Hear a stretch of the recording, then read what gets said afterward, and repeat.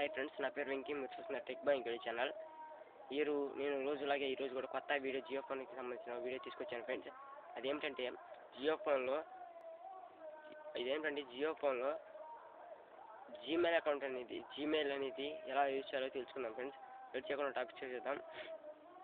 నాకు Gmail account ఉంది friends. ఈ వీడియోలో నేను జీమెయిల్ అకౌంట్ అనేది ఎలా క్రియేట్ చేయాలో చూపించాను. మీకు జీమెయిల్ అకౌంట్ అనేది ఎలా క్రియేట్ చేయాలో తెలియకపోతే నన్ను కామెంట్లో అడగండి. నేను కామెంట్లో అడిగితే చేస్తాను ఫ్రెండ్స్, తప్పకుండా చేస్తాను. పదండి ఫ్రెండ్స్, ఇవాళ వీడియోని స్టార్ట్ చేద్దాం.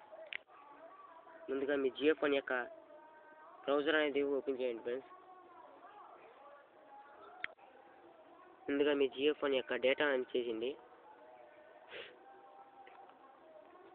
అలాగే మీ జియో ఫోన్ యొక్క బ్రౌజర్ అనేది ఓపెన్ చేయండి ఫ్రెండ్స్. జియో ఫోన్ బ్రౌజర్లో మీరు టైప్ చేయండి gmail.com అని సెర్చ్ చేయండి ఫ్రెండ్స్. నేను జీమెయిల్ అకౌంట్ క్రియేట్ చేశాను కాబట్టి నాకు జీమెయిల్ అనేది ఓపెన్ అవుతుంది ఫ్రెండ్స్. మీకు జీమెయిల్ లేకపోతే సైన్ అని అవుతుంది. నాకు జీమెయిల్ అకౌంట్ అనేది ఓపెన్ అయింది ఫ్రెండ్స్. ఇప్పుడు మీరు జియో ఫోన్లో జియో ఫోన్లో మీకు ఇవన్నీ చదువుకోవచ్చు ఫ్రెండ్స్. నేను ఒకటి చూపిస్తాను. ఇదిగో ఫ్రెండ్స్, మీకు జీమెయిల్లో వచ్చిన ఇవన్నీ మీరు టచ్ ఫోన్లో చూసినట్టు జియో ఫోన్లో కూడా చూడొచ్చు. మీరు ఇదిగో ఇక్కడ రిప్లై అని ఉంది ఫ్రెండ్స్.